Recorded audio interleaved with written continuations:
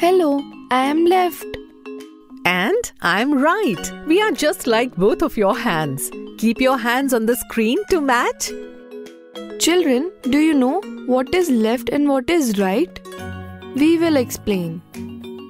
If we divide the video screen from the middle like this, then that which lies here is left from the middle.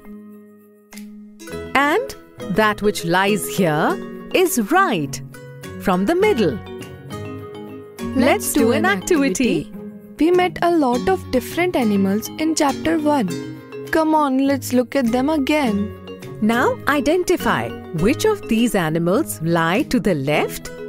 To the left are ant, rat, monkey and tortoise.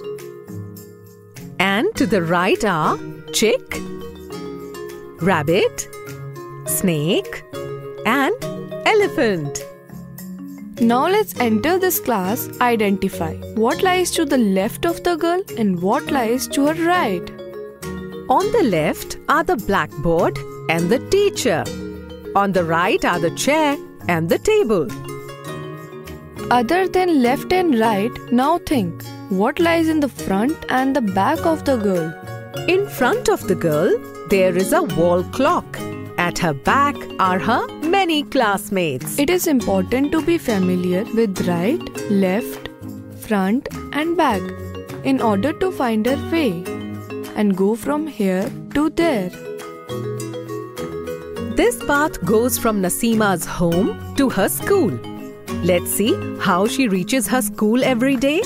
She takes a left from her house, then a right from the banyan tree, then goes straight from the animal hospital, then right from the well, straight from the post office, and there she arrives at the school. Now let's see how does Raju reaches his school. He is driven to the school by his father in a car. They take the car out of the gate and turn right.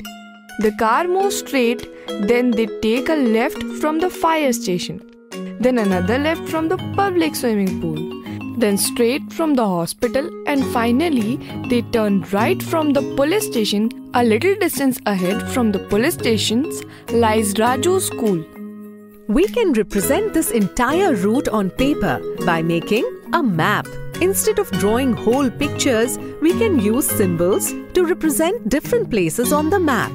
For example, here is the map showing the route from Nasima's home to school. Now observe, we'll use this symbol for home, this for the banyan tree, this for the animal hospital, this for the post office, and this for the school.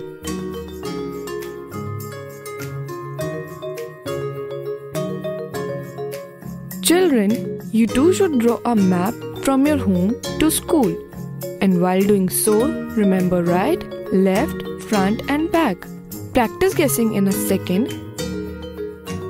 What lies to your left, to your right, in front of you and at your back. Also remember how we drew a map and practice making maps of different places using different signs. So did you enjoy learning with us? It is time for us to go now.